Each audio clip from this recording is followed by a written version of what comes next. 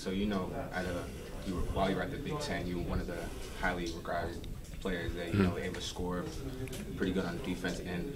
What are a lot of the things that you feel that you may need to work on when coming into the league? I gotta get stronger, and I think that'll come as my body matures as I get older, and also being with a professional strength and conditioning coach that can really get the best out of me. So a lot of teams understand I do need to get stronger, but at the same time they're not looking at that as a reason why they shouldn't take me. So that's one of the things, and then just refining my skills altogether. The game's a lot faster, so you just work on my ball handling, consistent shooting, going at the NBA speed and pace. They play at 24 seconds, and we're used to playing at 35 at college, so the up and down tempo is a lot faster.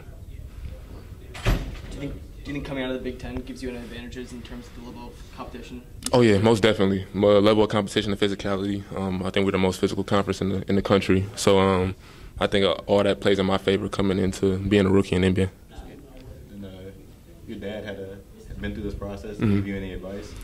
He's let me go through it. Just like he did at Iowa. He let me go through my career at Iowa, and he's let me go through this and letting me learn and get through it myself. I'm a man, and this is the steps I need to take to progress into becoming a professional athlete.